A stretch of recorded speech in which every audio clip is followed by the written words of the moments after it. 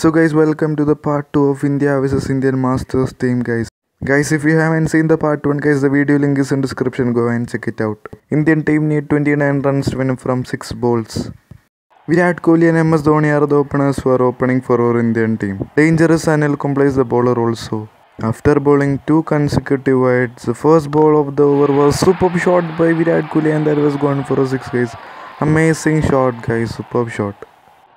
And in the next ball, 2 runs taken by the batsman. Amazing running between the wickets.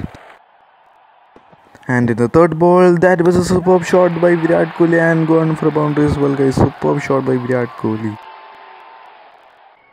In the fourth ball also it was superb running between the wickets by MS Dhoni and Virat Kohli. 2 runs was taken off that ball also. So 10 runs is required from 2 balls and that was a superb shot by Virat Kohli and that was a much needed boundary guys. That was a superb shot.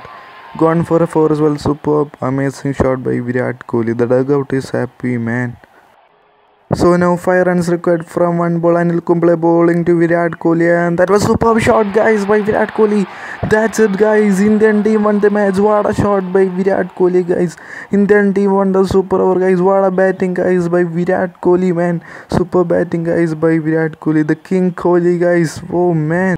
Comment kar do guys, how was the match yaar guys. It was superb thriller match, hardcore mode as well. So that's it for the video guys. So thank you guys for watching. We can see in the next video.